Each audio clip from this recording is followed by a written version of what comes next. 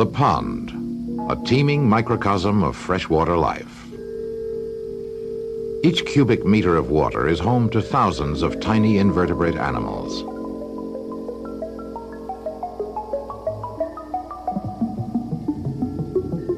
These organisms feed upon an even smaller assemblage, the microscopic algae which live in the open water of the pond.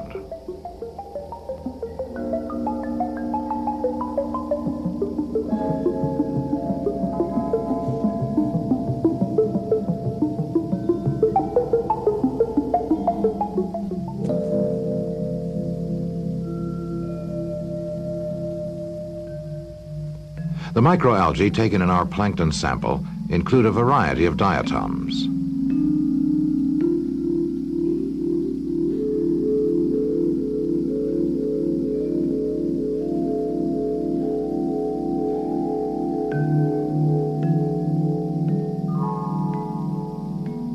The diatom cell is encased in silica.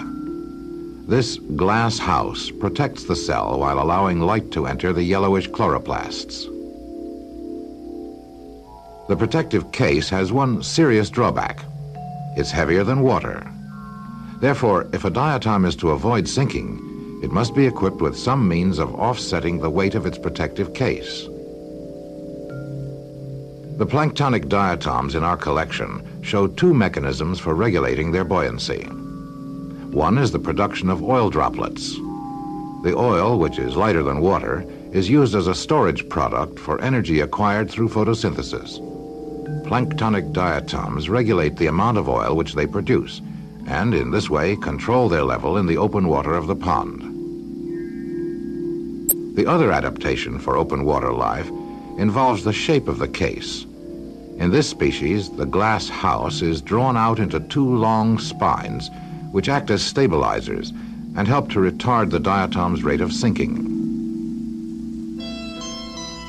While diatoms hang suspended, drifting passively with the current, other planktonic algae move through inner space like alien starships.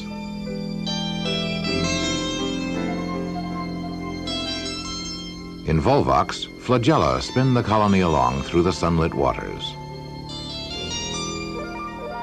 Swimming behavior in algae is often controlled by responses to light.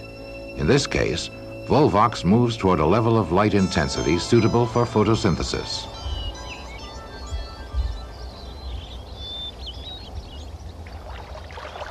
The pond bottom harbors a different assemblage of algae than is found in the open water.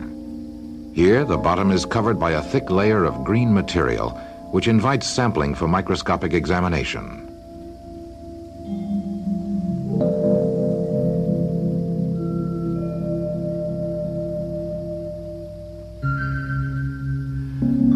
The bottom sample is composed almost entirely of nitrium, a large unicellular alga. Organisms such as nitrium are extremely important in the ecology of lakes and ponds. Through photosynthesis, these microscopic producers convert light energy into food which is passed on to the communities of animals which live in fresh water.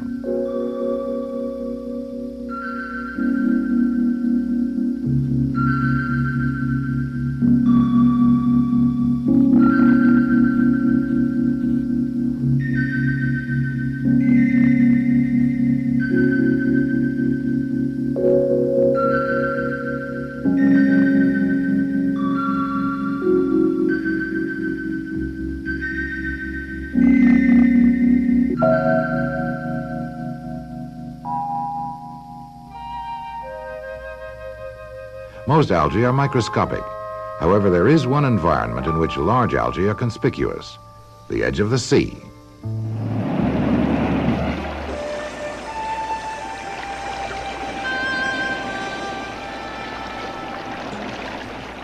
These kelps grow from the sea floor in about 15 meters of water.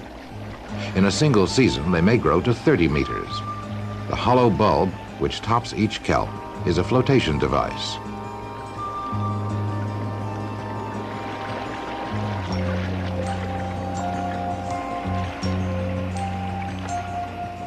Another marine alga, the sea palm, colonizes areas of heavy surf.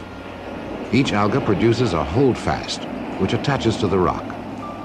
The sea palm's flexible stalk and blade-like fronds lower resistance to the passing waves. Because of these wave shock adaptations, the sea palm can colonize the unprotected outer rocks where there is little competition from other seashore algae. In more protected water, different marine algae occur, competing with each other for light and nutrients. Within their fronds live the myriads of seashore animals which rely on these large algae for food and protection.